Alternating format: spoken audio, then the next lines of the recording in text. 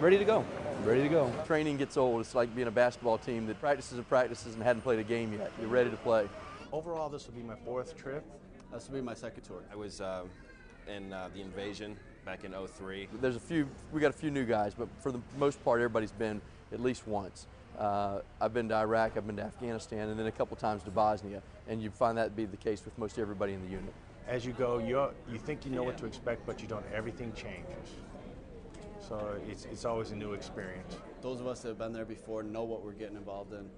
Those that haven't been there before are a little apprehensive about what they're getting involved in. It's just good enough that we know what's going on, so we always help the newer soldiers. You don't really know until you get there.